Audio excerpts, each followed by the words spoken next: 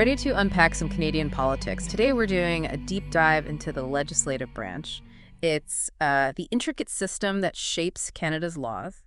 We'll be using issues for Canadians as our guide, so get ready for some insights. It's like opening up the engine of Canadian democracy, figuring out what makes it pick. Exactly. We're talking about the House of Commons and the Senate, two kind of different groups that sometimes, well, clash. Have you ever wondered, how come the party with the most votes across Canada doesn't always get to call shots? Or how a small group of appointed senators can actually put the brakes on a law that, everyone's talking about? Right. It's all about the mechanics of power, how things actually get done. Yeah, and today we're going to, pull back the curtain and really get into it. So let's start with the House of Commons, the place where things can get pretty lively. Oh, yeah. Think of it as Canada's political pulse. Yeah. Always buzzing, with the energy of the people. Each member of parliament, or MP, represents, a specific district, a little piece of the Canadian puzzle. It's like their own political backyard, and the voters are their constituents, and they have to answer to them, right? Absolutely. But here's where it gets interesting. You don't actually need the most votes across all of Canada to form the government, just the most seats in the House. Wow, really? Yeah, it's this whole thing about majority versus minority governments. So you're saying a party could, win a bunch of ridings by a landslide, but then barely scrape by in others, and they could still form the government, even if more Canadians overall voted for someone else? Exactly. It's all about strategy. Why? It's like winning a board game by, controlling the key areas, not just getting the most points overall. That's a great way to put it. And actually, our source material, Issues for Canadians, has this perfect example. Deepak Oberoi won his riding of Calgary East back in 2006. But get this, he didn't even get more than half the total votes. Wow. See, that just shows how location, even which riding you're in, can totally change the game. It makes you wonder, how do we make sure every single vote really counts? That's the big question, right? It's a debate that's been going on forever. For sure. But for now, let's shift gears a bit from the House of Commons to its kind of more, I guess you could say Zen counterpart, the Senate? Yeah, the Senate. Yeah. Imagine a group of people whose job is to take a deep breath and say, okay, House of Commons, let's think this through a bit more. Right, they're like the voice of reason. Exactly. And there are some pretty big differences between them. The House is all about, what people want right now, but the Senate, the Senate's supposed to look at the bigger picture, the long game. So they're kind of like that friend you go to for advice because you know they'll give it to you straight. Exactly. They provide that extra layer of scrutiny to make sure new laws are actually, fair and well thought out. That makes a lot of sense. But I'm curious, what are some of the other key differences? Well, for starters, how their members are chosen. MPs are elected by, us, the people. But senators, they're appointed. And get this, they can stay in that role until they're 75. 75? Wow.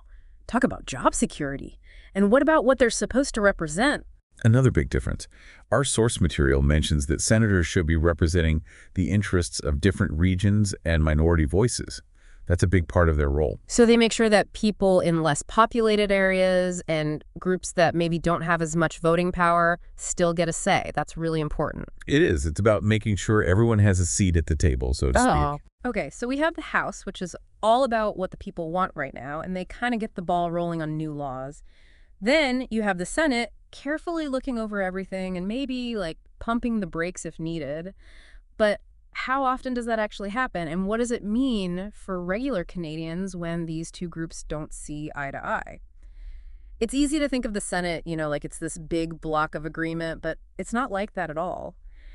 Our source material really shows how different the senators' views can be, especially when it comes to their power to block or change bills from the House. Yeah, for sure. And sometimes those different opinions cause some serious friction. It's like we always hear two heads are better than one, but what if those two heads totally disagree about where to go? Right. And that's where things get super interesting, at least from a political science point of view. Issues for Canadians actually has quotes from senators, so we can see this tension playing out. Oh, that's cool. So whose perspective do we hear from? Well, one is Senator Burt Brown. He was really passionate about having a more elected Senate, making it more accountable to the people directly. I can see why someone would want that. Totally. But then you have someone like Senator Jean-Robert Gauthier, who thought the best thing about the Senate was its power to bring in the voices of minority groups, the ones who might not have the numbers in the House of Commons. Those are such different ways of looking at it. They are, and it goes to the core of how we think about democracy in Canada. How do you balance what the majority wants with making sure regions and minority groups have their say? It's a tough one. Yeah, no easy answers there. So, okay, just to recap the House. Full of elected officials, they draft the laws, and then it's over to the Senate for like a second look. But what does that sober second thought actually look like in practice? Think of it like a really thorough editing process. The Senate can suggest changes, they can send bills back to the House to be reworked, and in some cases they can even say nope to the whole thing. Seriously, they can just like completely kill a law that the House already approved. They can, but it's important to remember that it almost never happens. The Senate is usually very careful with that power because, well, they know it could cause constitutional problems and people would be furious. So it's more of a last resort, like the emergency brake? You got it. But even just the possibility of them rejecting a bill can be enough to get the House to rethink things or to get people talking, and that can influence what happens with the law. It's all very strategic. For sure. And this carefulness of the Senate, it probably explains why they often take their time, right? Right. They're known for being thorough, looking at every little detail. Makes sense, given what they're doing. But that difference in pace between them and the House, it brings up another question. What happens when the Senate's pace clashes with what the House wants, or even what the public wants right now? You've hit on a major criticism of the Senate, for sure. Some people say that because it's appointed, not elected, and because they move slower, it's undemocratic and out of touch with what Canadians need. It's like the story of the tortoise and the hare, but in Parliament. Yeah, that's a good way to put it. But then you have others who say the Senate's strength, that long-term view, thinking about the consequences that might not be obvious if you're focused on just the short-term political stuff. So it's like this balancing act, trying to be responsive, but also really careful, and I guess there's no perfect answer. That's where you, the listener, come in. Oh, how so? Well, thinking about everything we've discussed, how do you feel about this dynamic? Does the Senate's power, the fact they can slow down or even block laws, make you feel like there's a safety net, or does it seem like an unnecessary obstacle? It's definitely something to think about, and we'll probably come back to it as we keep unpacking how Canadian politics works. But for now, let's do a quick recap of what we've covered about the legislative branch. So it's kind of like we popped the hood on this super complicated car, right? We've got the House of Commons, that's like the engine really getting those new laws moving. And then there's a Senate.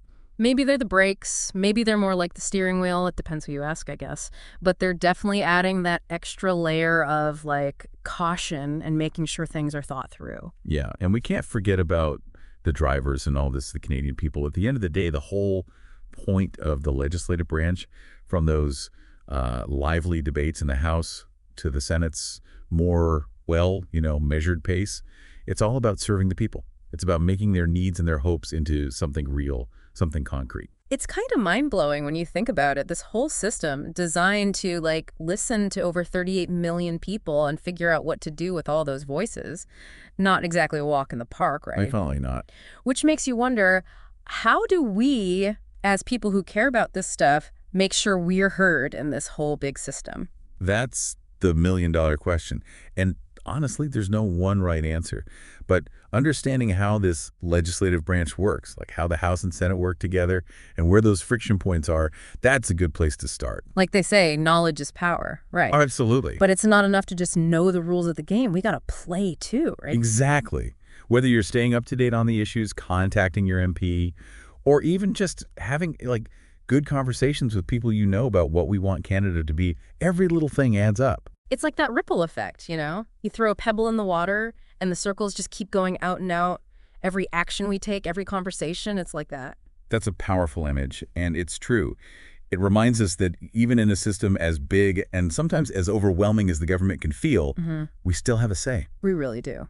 Well, we hope this deep dive has given you a better sense of how Canada's legislative branch works and how you can make your voice heard. Go out there, stay informed, get those conversations going, and remember what you think matters.